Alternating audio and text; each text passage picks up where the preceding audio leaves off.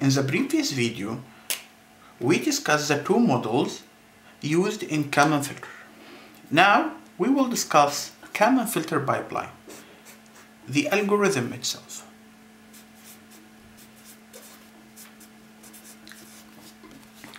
Kalman filter algorithm consists of two steps. The first step is called a prediction step. And second step is an update step. Or sometimes it's called a correction step.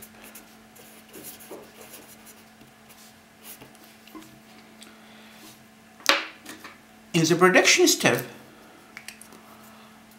I will use the motion model in order to predict the state vector at the next time step. It can be done using the deterministic part only of the motion model. So here, as we see, the predicted state vector, and it's called the predicted state vector at time step k plus 1 given the estimated state vector at time step k is equal to a times the previous estimate of state vector. As it's clear, I used only the deterministic part from the motion model in order to predict the state vector at the next time step. Now, this prediction is not accurate, is not true. It has some errors. And this error, the error in prediction, can be characterized using what's called covariance matrix. So the predicted covariance matrix can be calculated using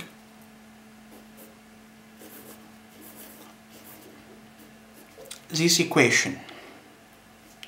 And as we see, I use the transition matrix from the motion model and the diffusion matrix from the motion model along with the process noise covariance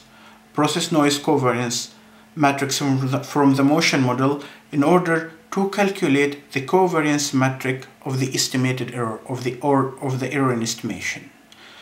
So since it's a recursive algorithm, I use the previous estimate at time step k in order to calculate predicted state vector and predicted covariance matrix.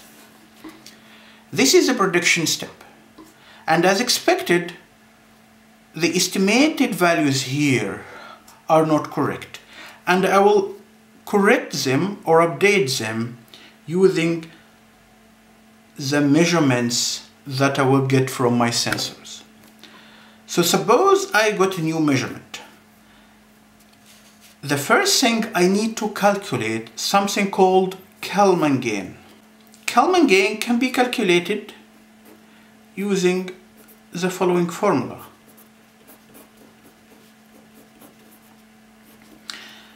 And as we see, it depends on the predicted covariance matrix, measurement matrix H, and measurement noise covariance matrix R. Kalman gain plays an important role in the estimation process because it will determine whether I should trust more in motion model or in observation model. More details about the rule of Kalman gain will be discussed in the next video. After calculating Kalman gain, I will update my state vector using this gain, and it can be updated using this formula.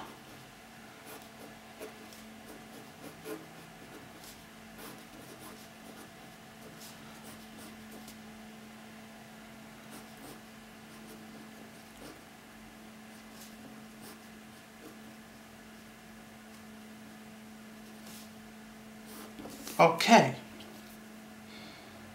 So this difference between the measurement I got and what I predict to measure. The measurement I got and what I predict to measure is called innovation.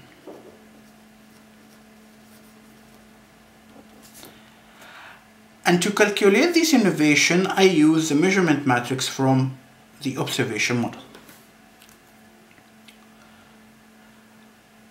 This formula will give me the estimated state vector at time step k plus 1. In order to describe how much I trust about this estimation, how much I'm quite sure about this estimation, we need to update the covariance matrix. That can be updated using the following formula.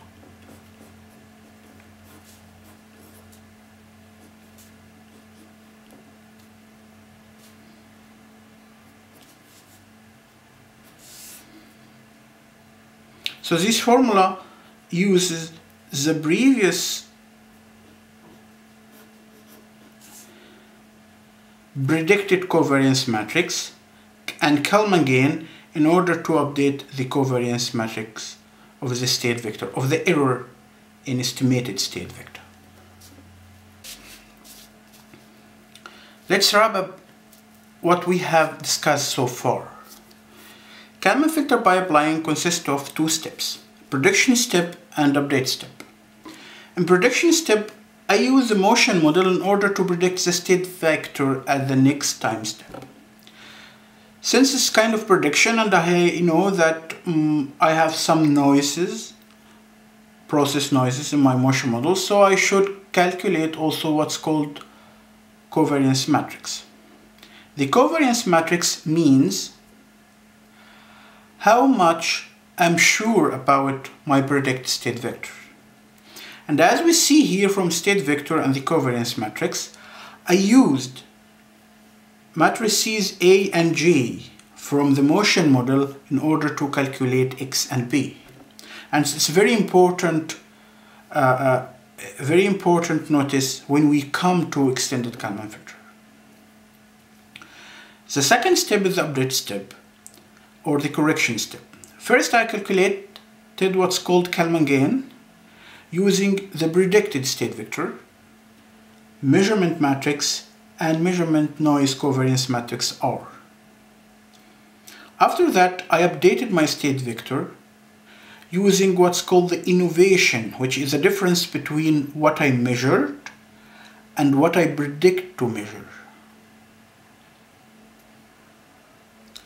The last step is to update the covariance matrix itself using the Kalman gain and the predicted covariance matrix.